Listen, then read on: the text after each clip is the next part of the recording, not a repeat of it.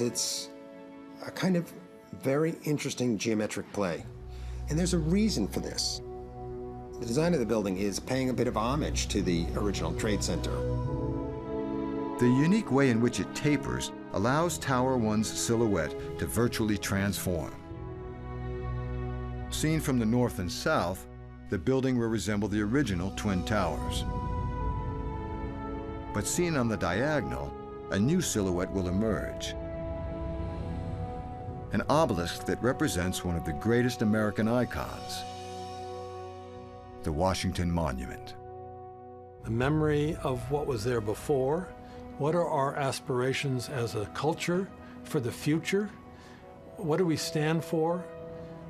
We thought about all of those things and tried to express them, explore them, and accomplish them, and they're all in there.